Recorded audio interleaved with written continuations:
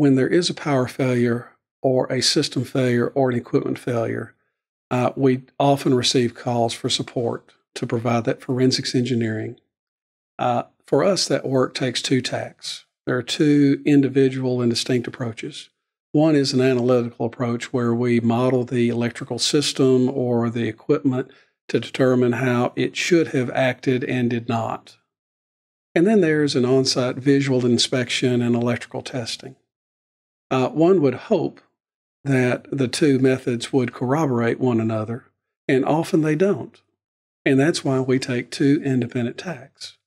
At the end of the day, we're often able to provide a succinct and clear answer to what happened and then what remedies should be taken so that it doesn't happen again.